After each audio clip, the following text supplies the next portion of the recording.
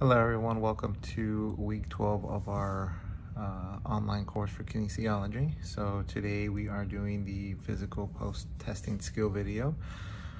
Just to share a little information, everything still looks great. I went from about 225 at the beginning of the semester with diet, exercise, and everything that we've learned this semester. I am down to 203, so about a 22-pound weight loss, which is pretty good. I'm feeling better, healthier, feel a little bit more mobile. My injuries don't hurt as much. What did I do to measure myself? Well, I use like a tape measure so I can get the ratio for my hips. Did my stomach, did measure my arms. Pretty much looked like I lost a lot of weight.